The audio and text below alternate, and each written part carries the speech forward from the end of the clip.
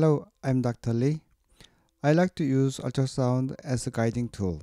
The cervical area is one of the parts ultrasound contributes a lot in image-guided pain practice. I have used ultrasound for the cervical periradicular steroid injection for 15 years. But there are many patients who still need interlaminar steroid injection or CM-guided procedures. Cervical interlaminar injection is one of the major indications of CM-guided procedures. At this video clip, I'm going to share the CM-guided cervical interlaminar epidural steroid injection, and I'm going to study basic cervical CM anatomy and how to manipulate the CM angle to optimize the view. Please keep subscribe and study with us. Let me describe my patient. He is 19 years old. He has had intermittent chronic posterior neck pain, and now he has new symptom occurred 1 month ago.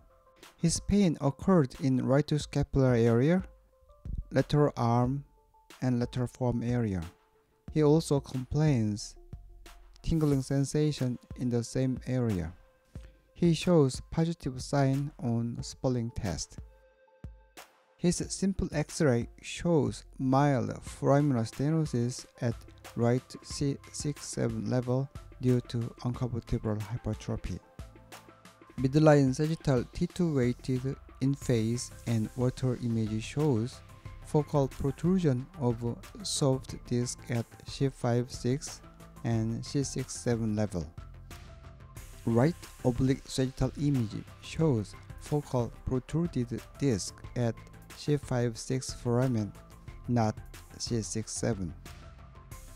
Axial T2 weighted image at C5-6 level shows focal protruded disc narrowing of medial portion of right intervertebral foramen. Proper CM setting is crucial for successful intervention. Like lumbar spine, CM cranial, or caudal tilting is the first step of CM setting. But before aligning the end plate, true AP view to the spinal vertebra is essential. We should focus on the spine, not the patient's surface outlook. It's very important. To have a correct AP view, CM operator needs to manipulate the CM by tilting and rotation maneuver.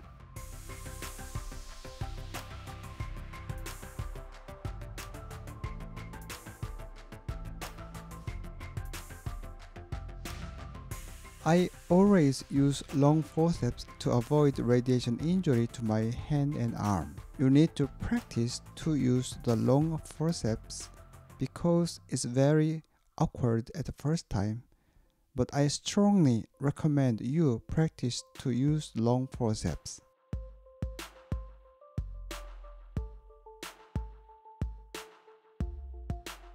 After C-arm setting, I select a target point and needle entry point.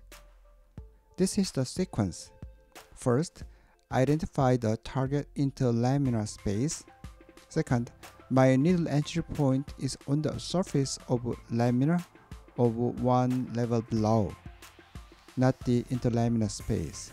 Third, push forward to the upper end of laminar bone plate, not the interlaminar space. If I feel my needle went through enough or touched the bone, I have to stop and ask CM contralateral oblique rotation view. CM should be rotated enough to see the alignment of posterior inner surface of the lamina, and watch the CM anatomy and needle and plan the needle trajectory. Let's review the oblique CM anatomy of the cervical spine, lamina of upper level and well delineated anterior surface, laminar shadow lower level and well delineated anterior surface, interlaminar space, pedicle, uncovertebral joint. Move the needle very slowly and carefully. If my needle tip passed the line between the inner line of adjacent lamina, I should do extra care and should not pass the dural layer.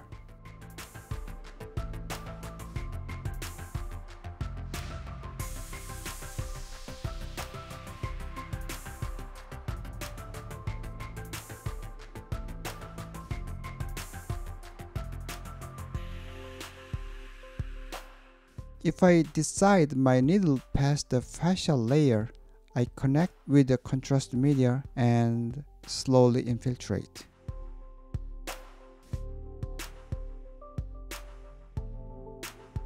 Finally, contrast media injection. At this time, I need to stabilize the needle not to overpass the dura and injure the spinal cord. Contrast media should be very slowly infiltrated. After contrast injection under oblique view, I confirm the contrast pattern by AP view again. And finally, steroid injection. I have used the injectant mixture of local anesthetics and 2 ampules of dexamethasone palmitate. Thank you for your attention.